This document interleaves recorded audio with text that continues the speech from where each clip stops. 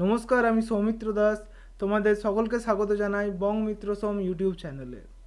Model activity task সপ্তম শ্রেণী গণিত। এই বছর 2021 সালে আগস্ট মাসে যেটা বেরিয়েছে, এই মাসে তোমাদের ম্যাথের আজকে আমরা করব, গণিতটা আজকে আমরা করব। জুলাই মাসে যেটা বেরিয়েছিল আগের মাসে, সেটা অলরেডি চ্যানেলে আপলোড করা আছে, এবং আগস্ট মাসে যে সমস্ত বেরিয়েছে অঙ্ক ছাড়াও সমস্ত কিছু চলে আসবে খুব জলদি। তাই অবশ্যই চ্যানেলটি সাবস্ক্রাইব করে নাও এবং বন্ধুদেরকে শেয়ার করে দাও। তো আজকে আমরা আগস্ট মাস 2021 সালে, এই বছরে আগস্ট মাসে যেটা বেরিয়েছে মডেল অ্যাক্টিভিটি ক্লাস 7-এর ম্যাথে, সেটা করব। স্টার্ট করছি। দেখো বলেছে এমসিকিউগুলো ফার্স্টে করছি। 1 নম্বরে আছে কোনটি ত্রিভুজের সর্বসমতার শর্ত নয়। উত্তরটা হবে 1-এর উত্তরটা হবে ডি নাম্বারেরটা। 2-এরটা দেখো আছে 4-49 বর্গ সেমি ক্ষেত্রফল বিশিষ্ট বর্গক্ষেত্রের একটি বাহুর দৈর্ঘ্য হবে। তো দৈর্ঘ্য ক্ষেত্রফল থেকে আমাকে যদি দৈর্ঘ্য বার করতে হয় বর্গক্ষেত্রে, তাহলে আমরা কি করি, রুট করে দিই। তাহলে 4-এর রুট করলে হবে 2, আর 49-এর হবে 7। দেখো এখানে বর্গ সেমি আছে, তাই এখানে হয়ে যাবে সেমি। তাহলে কোন অপশানটা হবে? বি নম্বর অপশানটা হবে। এখানে দেখো এককটাই দেওয়া নেই, ঠিক আছে, কিন্তু সবসময় দৈর্ঘ্যের আমরা জানি একটা একক আছে, এখানে এককটাই দেওয়া নেই, তাহলে এই অপশানটা হবে না। অ্যান্সার কোনটা হবে? 2-7 সেমি। তারপরে 3 নম্বরেরটা বলেছে 1.69-এর বর্গমূল হলো, তাহলে √1.69। এটা সমান কত হবে? √169। দশমিকটা ওঠাবার জন্য নিচে আমাকে 100 দিতে হবে। 169-এর বর্গমূল কত হয়? 13। আর 100-র বর্গমূল কত হয়? 10। তাহলে 10-এর জন্য এক ঘর আগে দশমিক হবে, মানে 1.3। 1.3 হবে উত্তর। পরের কোশ্চেন 4 নম্বরেরটা XY সমান এদের মধ্যে কোনটা হবে। তো দেখো এখানে সি নাম্বারেরটা হবে। সি নাম্বারেরটা কেন হবে সেটা আমি দেখিয়ে দিচ্ছি তোমাদেরকে, দেখে নাও। দেখো সি নাম্বারে দেওয়া আছে x + y/2 এর whole square minus x - y/2 এর হোল স্কোয়ার। তার মানে কি, x + y এর হোল স্কোয়ারের ফর্মুলা কি? x² + 2xy + y square. 2 এর স্কোয়ার 4 হয়। এদিকে x² - 2xy + y square + y square, আর এখানেও 2 এর স্কোয়ার 4 হবে, ঠিক আছে। এবার দেখো নিচে দুটোই যেহেতু 4 আসে হরটা, তাই এবার ভগ্নাংশে বিয়োগ করে দিচ্ছি। তাহলে হয়ে যাবে x² + 2xy + y স্কোয়ার, প্লাসে মাইনাসে -x², মাইনাসে মাইনাসে +2xy, আর মাইনাসে প্লাসে -y স্কোয়ার। তো +x² - x² কেটে গেল, +y² - y স্কোয়ার কেটে গেল, কি থাকছে? 4xy/4। 4 4 কেটে গেল, তাহলে অ্যান্সার থাকছে xy। তাহলে দেখো সমান xy আমাদের বেরিয়ে গেল। তাহলে 4-এর সি এর অপশানটা ঠিক। এরপর আমরা সত্য মিথ্যা করবো, ট্রু ফলস। বলেছে দেখো ফার্স্টেরটাই x + y এর হোল স্কোয়ার সূত্র থেকে x - y এর হোল স্কোয়ার সূত্র নির্ণয় করতে y এর পরিবর্তে -y লিখতে হবে। তো দেখো এটা সত্য হবে, কেন হবে দেখিয়ে দিচ্ছি। x + y এর হোল স্কোয়ার মানে কি? x² + 2xy + y square. এখানে 2xy মানে 2 × x × y, ঠিক আছে। এবার y এর জায়গায় -y আমাকে যদি বসাই, এখানে দেখো যদি x এর y এর জায়গায় আমি যদি বসাই -y, এখানেও -y বসালাম, তাহলে কি হয়ে যাবে? দেখো x² প্লাসে মাইনাসে -2xy, আর মাইনাসের হোল স্কোয়ার করলে তো প্লাস হয়ে যায় y স্কোয়ার। তাহলে x² - 2xy + y স্কোয়ার কার ফর্মুলা? x - y এর হোল স্কোয়ারের ফর্মুলা। তার মানে এটা ঠিক আছে, তাহলে এটা হবে সত্য, বা টি লিখতে পারো তোমরা, ট্রু।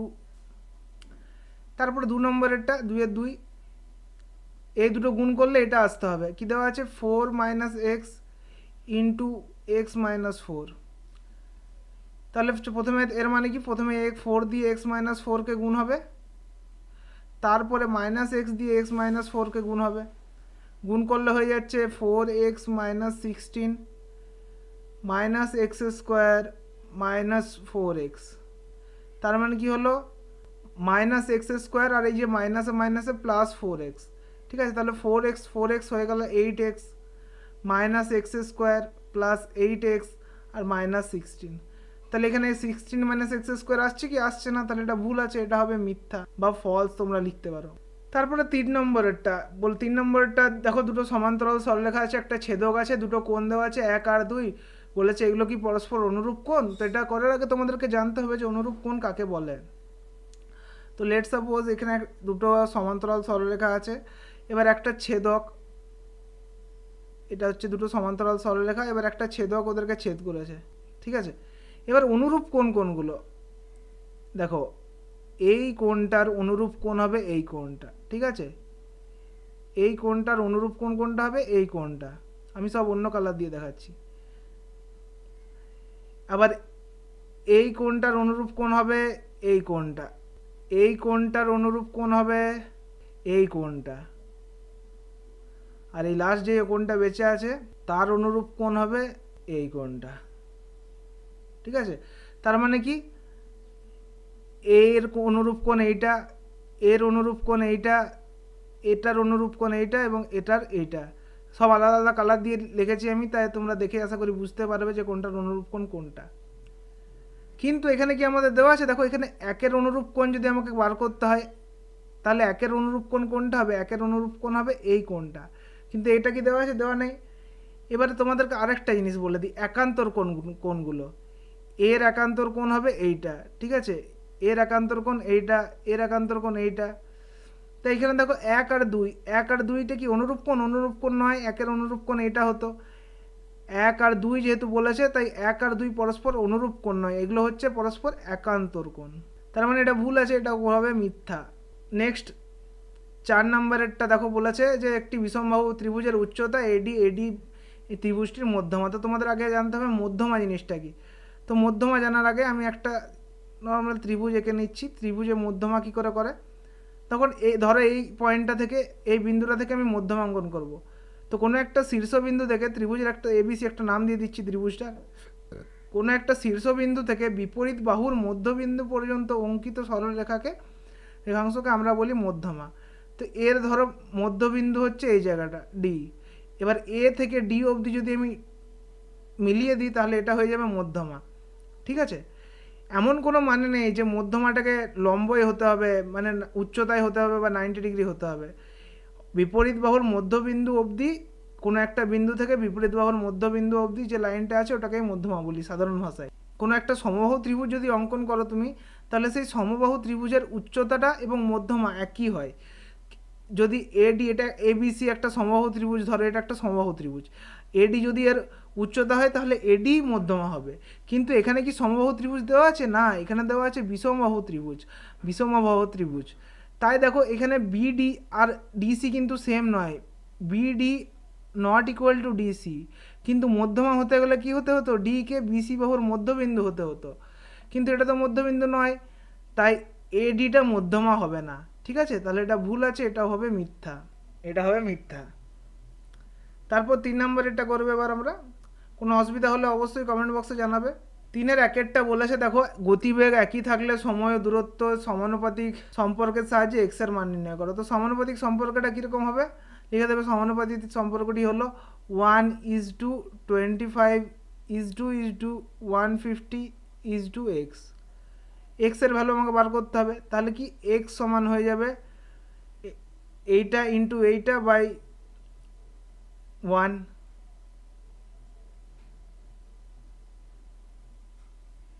তাহলে 3750 মিটার হবে উত্তর। তারপরেরটা 2 নম্বরেরটা বলেছে, একটা তালিকা দেওয়া আছে, একটা দ্বিস্তম্ভ লেখচিত্র অঙ্কন করতে বলেছে, ঠিক আছে। তো দ্বিস্তম্ভ লেখচিত্র আমি তোমাদেরকে অঙ্কন করে দেখাচ্ছি। আচ্ছা দেখো, এখানে আমাদের একটা দ্বিস্তম্ভ লেখচিত্র অঙ্কন করতে বলেছে। বছর দেওয়া আছে 2009, 2010, পড়ার বই দেওয়া আছে 1200, একবার 800, আর গল্পের বই 1400 আর 1100, ঠিক আছে। তো আমরা এখানে একটা অঙ্কন করেছি। দেখো এখানে উলম্ব স্কেল তোমরা খাতায় একদম এরকমভাবেই অঙ্কন করবে, লিখে দেবে উলম্ব স্কেল 1 সেমি সমান 200 বই, অনুভূমিক স্কেল 1 সেমি সমান 1টি সাল, দুটো সাল দেওয়া আছে, তো দুটো এখানে আছে 2009, 10, আর 1 সেমি করে তোমরা খাতায় স্কেলের সাহায্যে মেপে নেবে। 1 সেমিতে 200, তাহলে 200 সেমিতে 400, এরকম করে করে আমি 2000 অবধি করেছি, 1400 অবধি লাগবে। যাই হোক, তারপরে এবার আমাদেরকে স্তম্ভটা অঙ্কন করতে হবে। এদিকে হচ্ছে বই সংখ্যা, এদিকে সাল সংখ্যা। তো দেখে নিচ্ছি কবে কত বই আছে। পড়ার বই আছে 1200, তাহলে 1200 থেকে এখানে আমরা একটা স্তম্ভ অঙ্কন করব। 1200 স্তম্ভটা অঙ্কন হয়ে গেল। এবারে আরেকটা দেখো, পড়ার বই আছে, এবার আরেকটা আছে গল্পের বই। গল্পের বই আছে 1400, এখানে এবারে 1400 থেকে নিতে হবে, 1400 ঠিক এর পাশেই নেব আমি, ঠিক আছে। 1400টা এবারে হয়ে গেল। এবারে দেখো একটা, তোমরা যখন দ্বিস্তম্ভ লেখচিত্র অঙ্কন করছো, তোমাদেরকে তখন দুটো স্তম্ভ একটু আলাদাভাবে চিহ্নিত করে দিতে হবে।